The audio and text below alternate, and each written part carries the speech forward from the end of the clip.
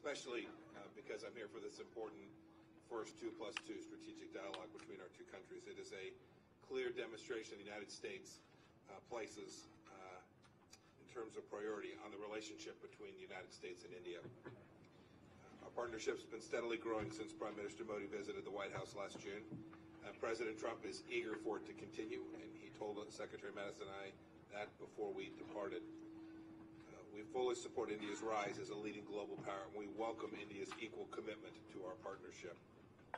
Our two nations are united by shared values of democracy, respect for individual rights, and a shared commitment to freedom.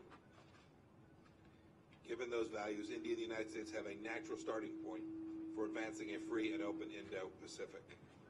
We should continue to ensure the freedom of the seas and skies, uphold the peaceful resolution of territorial and maritime disputes, promote market-based economics, support good governance, fundamental rights and liberties, and prevent external economic coercion.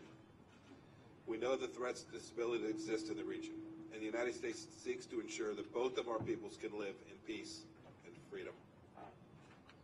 For years now, our counterterrorism cooperation has deepened through progress on terrorist designations and information sharing, and is solidified through regular bilateral counterterrorism joint working group meetings.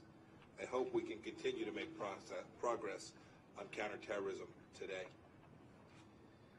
We also hope to discuss how India can further work with the United States to achieve the final fully verifiable denuclearization of North Korea, and we should explore ways to partner on holding this outlaw regime in Iran responsible for all of its malign activity. Together, our nations can achieve our shared vision of prosperity and security as we build a relationship that will help shape the 21st century.